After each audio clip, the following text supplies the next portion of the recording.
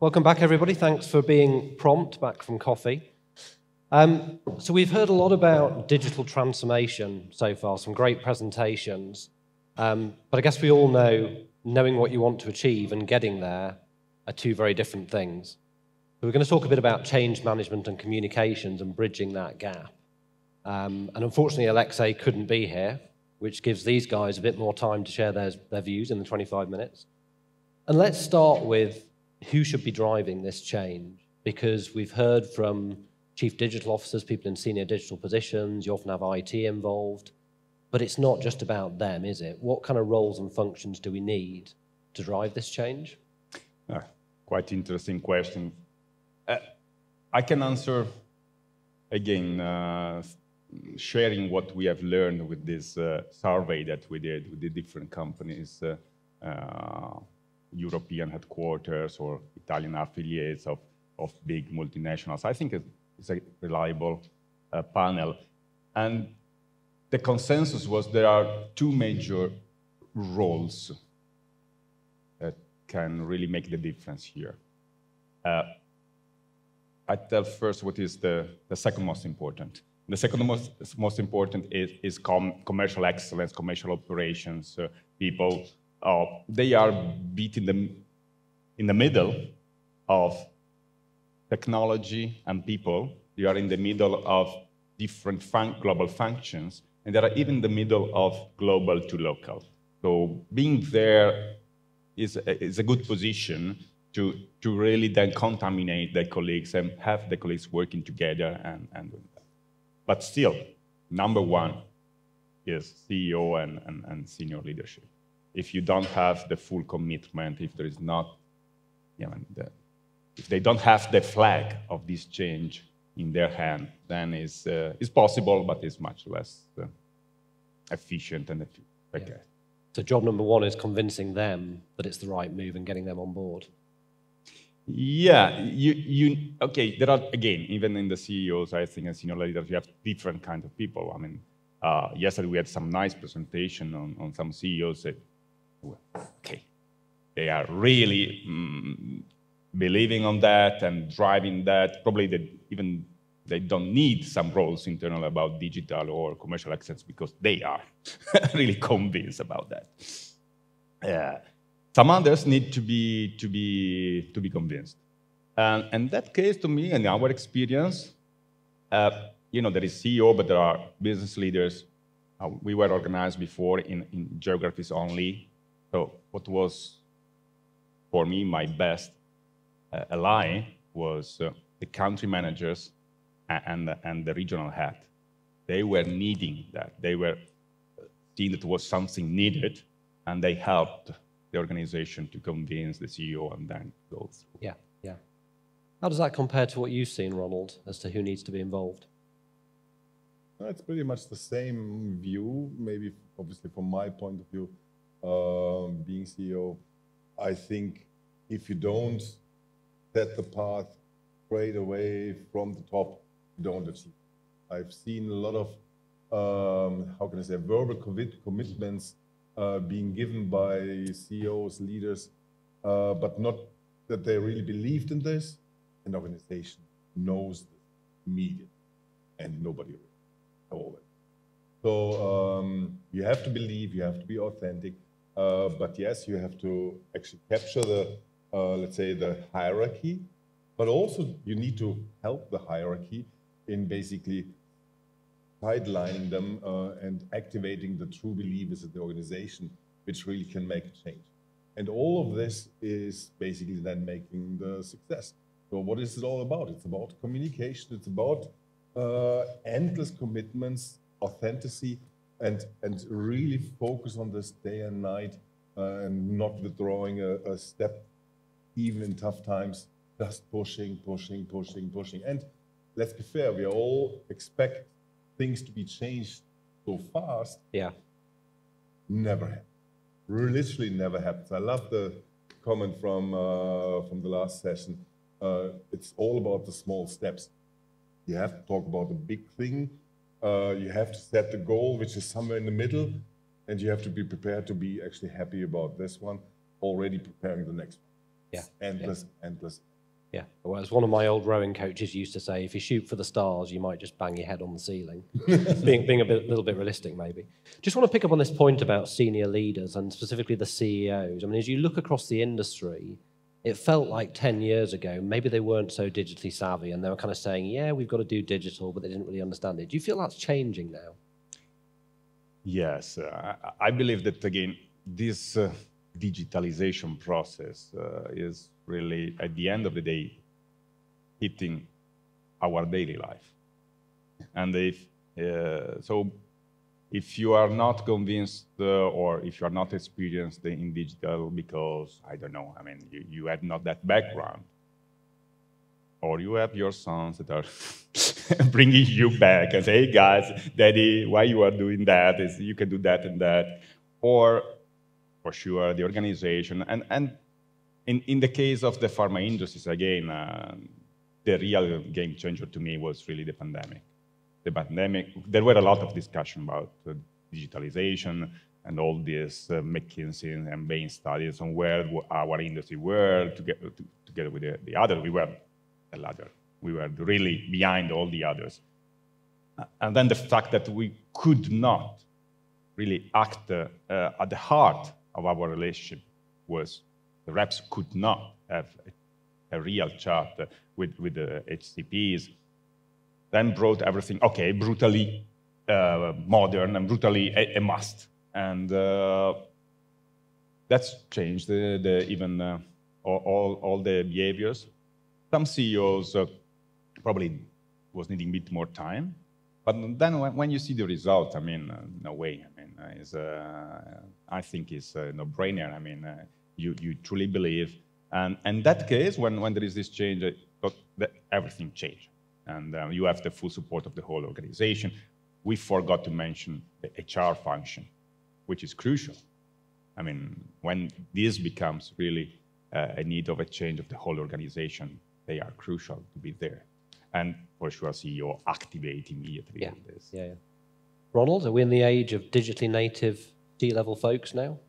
Absolutely not, I'd say. You don't know shit about all the technology. And frankly, when I hear also what colleagues were talking about, I mean, let's be fair, our job is so much different than operational business where really the digitalization should happen. So I don't know how to optimize the process because I don't know, or I know hardly the process themselves. So I need to rely upon all those people. And when it comes to IT and tech, yeah, as you said, I'm happy to have kids who are doing all my iPhone stuff because even on this one, I'm failing almost. But I think it's not about being tech savvy or digitally focused. The numbers, or let's say the future is. So I don't need to know how to do this, but I need to. But I do see that it's necessary. So I'm pushing people, and I'm coming up with some crazy ideas. Okay, I had some experience in the past, so I'm trying to connect, and it's like always spreading some fire and hoping that it will be catching really heavily on. And this is what it's all about. I don't know things in this regard, but I do have the pleasure to work with an extremely fine and good team, which can do things by themselves. And maybe just to add on you mentioned HR. I think we need also to mention communication. So we just talked about this before. So he was about the HR, and I was about communication. Our organization, HR communication, have the same boss. So. We are not that advanced yet, but I will think about this. No, not to say.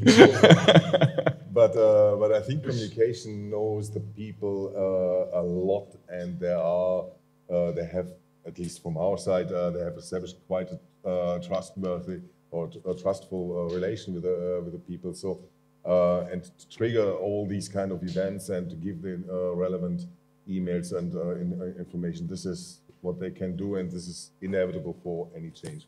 And if I may add, again, from the perspective of a CEO, I mean, you want to attract the best talent, right?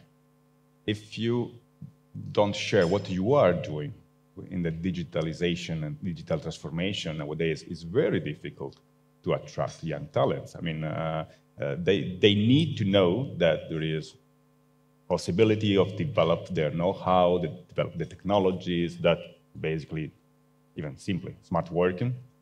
It's led by the technology. Try to hire a guy, say, okay, you have to stay 5 days. Yeah. Sitting here. Definitely a race for digital talent at the moment. So that point about communications, because communications is part of change management, but it's only part of it. And we heard in the previous talk, I think Loda was mentioning adherence with patients, which is phenomenally complex. You have patients that know a medicine's good for them, they still won't take it because it's changing behavior. With these digital transformations, you have the same problem, but maybe people don't even believe in it to begin with sometimes. So how do you take people on that journey rather than them feeling this is being done to me and I'm not sure about it? Which of the two? Me first. Okay. Well, I shared a bit before what we were trying to do. I mean, it's a combination of communication, because a part of us is rational. And you need to understand the why, you need to understand the condition that at the end of the day convince you that you need that. But as important as the rational part, there is the emotional part. And the so-called limbic brain that we have. And that part, I think is important also to make experiments, to touch. So in a way, the pilots are, the beauty of the pilots is to really have people testing that is not so bad at the beginning. Could be even good, it could be even brilliant. But the possibility to be at the table, for example, Robert was mentioning the World Council in Germany, in Southern Europe is basically the same. So even you have to make tables, round tables, with them to really having them understanding.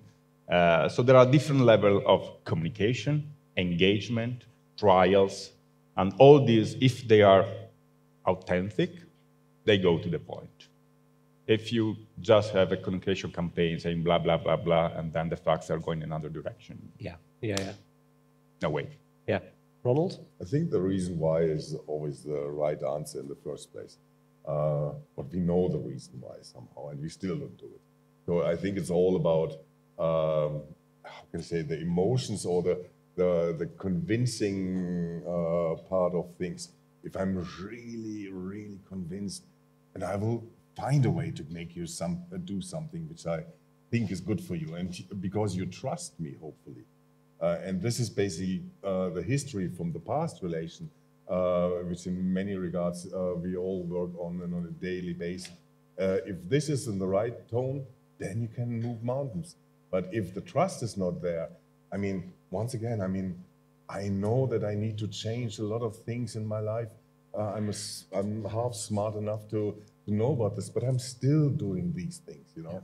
Yeah. And I'm still not using those apps which are counting my steps because I don't want to know how little I walked, and I don't care about this. So it's about really someone who's passionate about this, and yeah, somehow trust. This is if you're not a trusted partner altogether. And this concept of scaling pilots, and we touched on this in our preparatory discussion. And I love the comment earlier by Chetak about we have more pilots than the airline industry. I think that's probably true. But scaling the right pilots is really key. And is there a way to kind of involve, if you've got a local country, is there a way to involve the folks in those pilots in that scale-up process? So again, it's not global saying we're going to grab this and we're going to run with it. I think to me, pilots are useful if pilots are within a clear strategy of what you want to achieve. So if you have already defined, okay, I want to do that, and that this works, and then you make a pilot which is coherent with this holistic view, then the pilot is a real pilot. So you test something that you believe should work for everybody. And then you refine, and you have the country's input, the real life, because at the end of the day, that's what's really happening. So in that case, for us, was very important. We had only few ones. I mentioned 2-3 per year. So that's the maximum pilot that we do. because otherwise you don't have enough focus, you don't have enough support from the organization, and you don't really test if the pilots are working, are good. Because a pilot, you do a pilot to understand the KPIs of the pilot. And very often is something that you do because, okay, now we can communicate something that we are doing. Yeah. And that's and even, I mean, another point that could be interesting is, and it's what is really worrying me, I'm not sure if patients and if HCPs has seen something different from their point of view. We did a lot internally. We changed everything. We tried to move, but there is a kind of inertia. So I'm saying that, for example, I think 10% of what we did really landed there. And so we have not to stop, because now is the moment that you can really going outside and changing really this interaction, and patients and HCPs say, okay, oh, it's different now. And potentially, hopefully, it's better now. Is that because the pilots haven't scaled, or because you think the pilots, even in a single country, take a while to kind of get there? Both. There is a lot of job that we have to do internally before going on the field. If you're in our case, you have to do everything, start from understanding the personas, you have to have the new content, then you have the new channel, then you have to train the sales force to do it, and then you have to see if it works. This first round could last, if you are super, extremely good, I don't know, 6 months, most probably 12, 18. It's a huge amount of time. Yeah. Yeah, and I'm a big fan of this, what I call bottom-up innovation, where you take something good in a local region and you think about scaling that up. But I guess we sometimes still face the kind of not invented here. So yes, that's great for them, but how does it work for us? Is that something you've seen, Ronald? Have you seen ways to kind of tackle that issue of, yes, it is translatable? I've seen a lot of initiatives also in my group, which somehow work on the same things, but somehow their guys are not talking, or they are not saying the right information and whatever. And the thing is, and I just when I listen to you, yeah, you do prototypes, you do some projects, but what we do on a daily basis is not only about digitalization. We do projects on X, Y, Z. We improve our quality systems, production, client management systems, whatever. And it all amounts to endless number. And this is where it all gets stuck. Sometimes, I have to admit, when I'm sitting in presentations of teams, I'm wondering what they are talking about, because I forgot that this project existed, which for them is highest priority. And it's just because everything is high priority, everything shall be changed until, now we have May, so a good guess is 80% of the projects needs to be finished by the end of the year, which sounds reasonable, but frankly it's not, because it's all on the same people, it's all on the same, let's say, limited amount of time and emotions which you can put into this. So it's confusing everyone. And in our international companies, let's be fair, when we are meeting, we are so much tortured first for the performance that there is hardly any time left to make the exchange on this level. It is happening, but it's not enough. Thus, what I would love to see, and what I'm really encouraging also my people to do, is on all levels to mix, basically, because right. I can't be the translating part, nor can be my first line the translating part. It needs to be everyone on associate level, on really on the Salesforce Academy level, from our side to the others. It's not via something, but it must come naturally. And this is probably then a good key to make things happen. But it's again not a game changer overnight. And yeah, makes sense. And to come back to this concept of the change reaching the customer, again, when we were chatting before, we talked about this vertical and horizontal integration. So horizontally across silos, but vertically making sure the transformation reaches the field teams and they buy into it and they can implement it. So share your experiences there. I'd love to know what's worked for you or maybe not worked. Yeah, again, when we did the map of the concept of the operational model that I've shared, and we put the different functions along the different chapter of what we do. Immediately you say, okay, these guys has to work together. And if you put projects on these work streams, you know already that you have to involve this function. And only working together helps you to work more together. Our brain is done this way. Our synapses are firing, then they are wiring. And that's the way you help. For sure, especially if there is a kind of visibility at top level, these projects, as you said, are the priorities and not one of the 200 priorities, possibly one of the 10 priorities of your company. And again, there are some functions I mentioned before here. There are a lot of colleagues coming from commercial operations, excellence, whatever it's called. They are a bit in this position to help. Very often you see this function in different segment of the wheel, as we call. And that's for the horizontal. For the vertical, what we were trying, I mean, again, pilots for sure are nice, but you might remember that we have identified some gurus in our population, right? We have done these games for everybody. What we said, okay, we leave to these gurus, which are even local, low level, whatever, to work on next frontier. What are the more exciting projects? Tell us. And this activation of the different level organization also helps in this vertical integration. Or even more, interesting, the not invented here syndromes. Yeah. If you do a pilot led by global and you try to apply everywhere, we are different. Doesn't work. But if the pilot is led by one country, and then he wants, okay, now you have to scale, convince your colleagues that it works in your country, it's much easier to find a consensus. Because both knows what is the reality of that country. They can share. If it is really different, you have to adapt. Otherwise, there is really more convincing. That was my case, an experiment that was working nicely. Yeah. Ronald?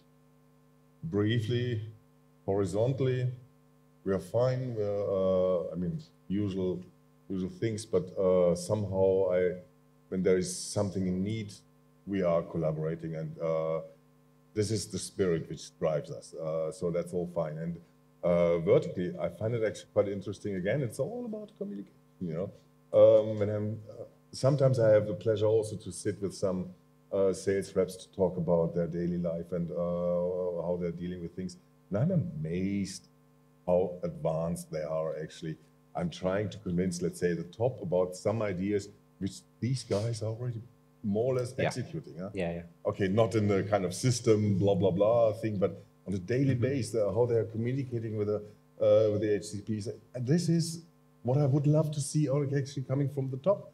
It's not that much coming, but from the bottom, it's already there, and I'm really proud about this. Yeah. So we're into the last minute, and I'd love to ask you before we finish this panel, sounds like a bit of a negative end, but with a positive spin. What's the biggest mistake you've made or you've seen made with this change management process in digital transformation? So what would you say to people, don't do this, it'll be a horror story? Well, in my case, it was a clear case for one country, Southern European country. We forgot the work council, the unions. and that didn't work so well. No, not a good idea. We had to come back to spend a lot of time to recover the situation. Yeah. Interesting. Ronald? I think if you want to do the change in digitalization, don't talk about change in digitalization. Just talk about what you want to accomplish without having the buzzwords being included in your speech. Yeah. That's my way of dealing with it. Great discussion. We are up against time, but my brief summary would be get the leadership involved early, take people with you, think about getting gurus involved in these pilots. Don't do what you've both just mentioned. And remember that communication is part of change management, not the whole piece. Thank you very much. You're welcome.